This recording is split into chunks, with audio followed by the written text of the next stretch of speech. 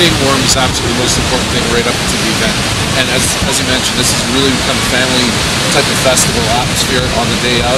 And one of the most important things is just to know your limitations. If you're not comfortable doing it, don't do it. But as you can see, there's a lot of people who are comfortable with doing it, so come join us January 1st. Is everybody going in?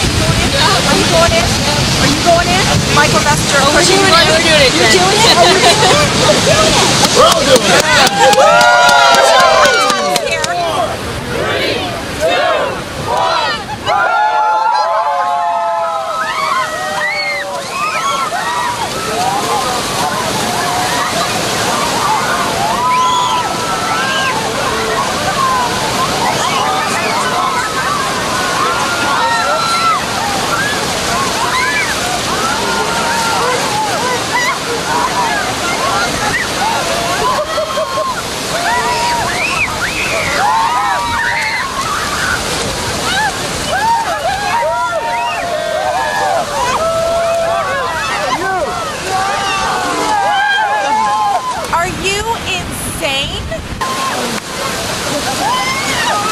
Wow, that is cool.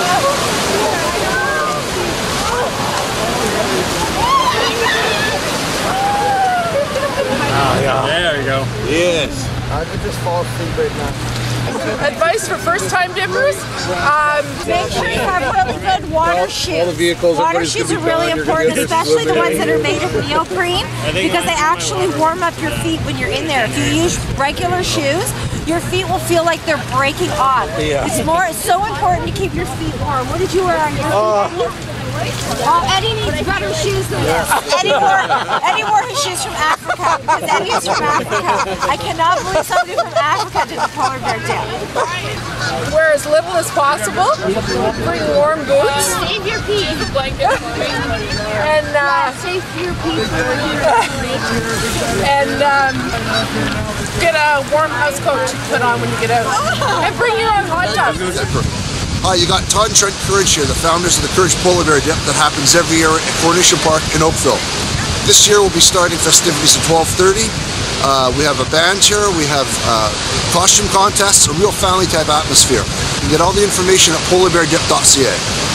Yeah, go down to that website, again, polarbeardip.ca.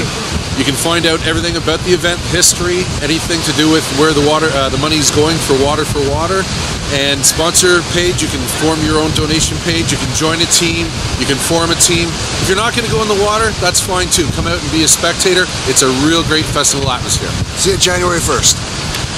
Water is life.